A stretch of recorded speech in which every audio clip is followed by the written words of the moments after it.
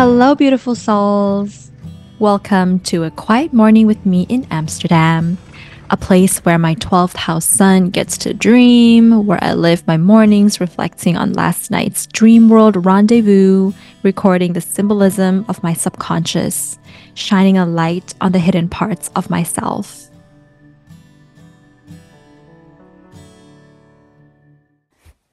You know how when Uranus is transiting your 12th house, you're not gonna get proper sleep because your subconscious is just very active. And I've been having a lot of vivid dreams when I sleep, but they never really seem to make sense. And they were just like a bunch of energies that's kind of screaming around my head. But recently I've been doing a hypnosis meditation before sleep. And last night I woke up in the middle of the night and I remember that I was dreaming about my past life. And it was the first time that actually happened. And I know that it's a dream that I'm having about a past life because it's an extension of an Akashic record reading that I got in 2019 when I was in a spiritual fair in Singapore. I was having an astrology booth there. The dream last night was the beginning of the event that they showed me during my Akashic record.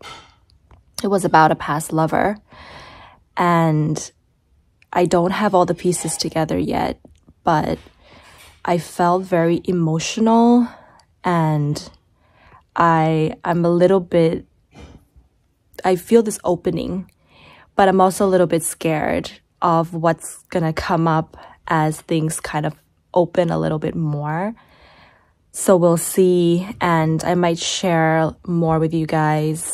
I don't know yet. I feel it's a little bit, it still feels heavy in my heart, and maybe when it feels a little bit lighter, I will share more about it.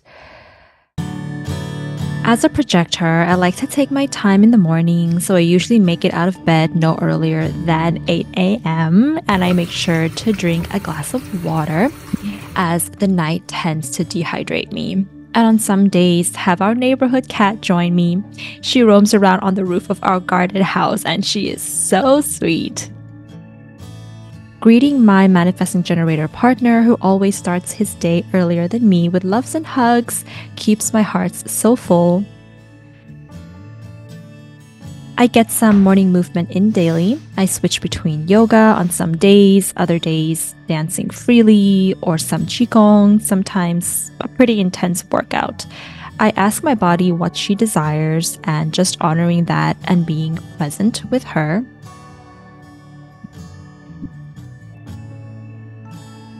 I've been craving old school cereal. It's been many years since I've had them, and I don't ever skip breakfast. Otherwise, I get nauseous and bloated the entire day.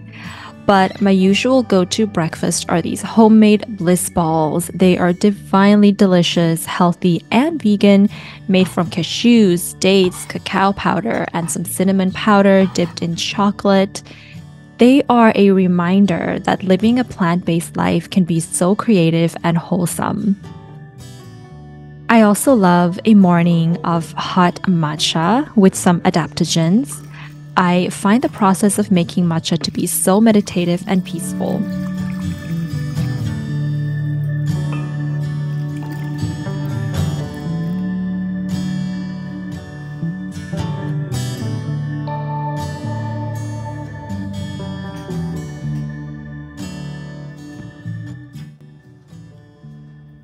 I work online from home in our garden house, so on my way there, I make sure to connect with my lovely late winter, early spring camellias and baby foxgloves. Last summer, she was attacked by white flies and almost didn't make it, but the winter has helped her recover and hopefully she'll bloom this year. In the colder months, I have to get the heating going early in my office, so it's become a part of my morning routine to make sure that I do that, so I'm not working in the cold.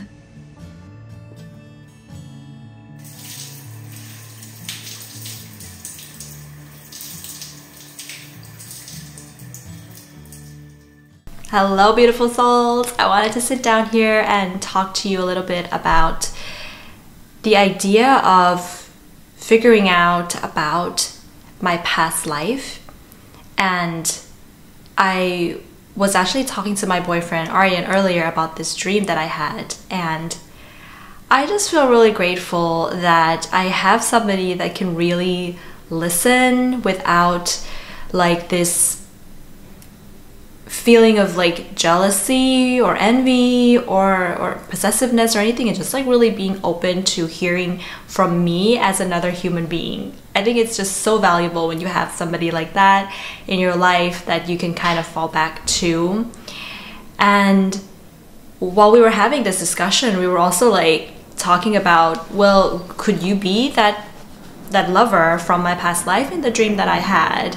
And to be honest, I don't know at this point. We both don't know at this point, and maybe we will discover more about it in the future, and maybe not. But I really want a presence in this moment that I would only go back and try to figure out this past life part of me if I really feel like it is something that is affecting my current life.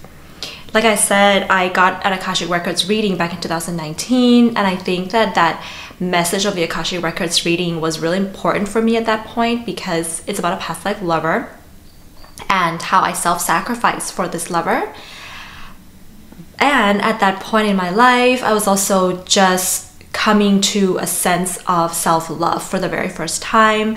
I got out of 2 toxic and abusive relationships that really damaged my sense of self-worth and self-esteem. And the message of this Akashic record reading, and the person who read it for me, they didn't know about anything about me, but they said things that made me reflect back on the pattern that I may have had in a past life where I self-sacrificed for my partner, and how I was doing that in my last 2 relationships that were abusive and toxic, and there was this element of self-sacrifice coming through. And so that was important for me to learn at that point.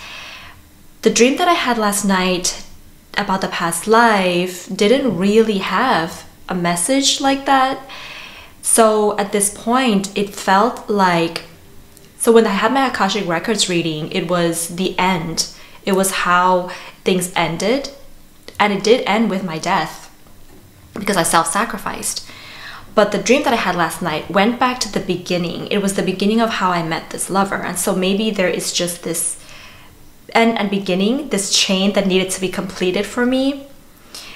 And so it doesn't really feel like there's anything that I need to be working through right now. So therefore, for me, I would kind of just put it away for now, because it's not affecting my current life. And I want to be here in the now, in this life as Tan, doing astrology, doing all the other things that I'm doing with Peaceful Warrioress, women's empowerment, having the mom that I have, having the sister that I have, having the partner that I currently have, and experiencing this part of me that is fresh, that is new, that has just come here into this incarnation, although being aware that there is the other part of me that was from the past incarnation, but allowing myself to really explore this new seed that is being implanted in this incarnation for me is something really important too. And so I think it's all just a very fun and interesting journey, and I think it's important to take it lightly, and I want to take it lightly. I don't want this to feel like it's something really heavy and it's a baggage, because it's not something I'm working through in my current life. But if I find that there's like a pattern in my current life, in my relationship, that is somehow difficult, or there's something heavy that's happening in my current relationship, my current intimate relationship, that I'm definitely going to go back to these past life memories and really see if it's coming from that, if it has anything to do with that. But otherwise, yeah, otherwise I think it feels like the chain is being completed, and that's kind of what I'm sensing into. And I just wanted to share that with you guys today, because I love all the support that is available here in this space. And again, coming back to this place of honesty and intimacy with you guys, I think that's really gonna be a theme in the next current vlogs that I'm having. I really feel like there's something coming through about this theme. But if you guys want to comment below and let me know how you feel about this, and if you have some experiences yourself that you would like to share. I'd really love to read your comments and listen to you, even though maybe you think differently than me in some ways, but it's always beautiful to just be open and to share.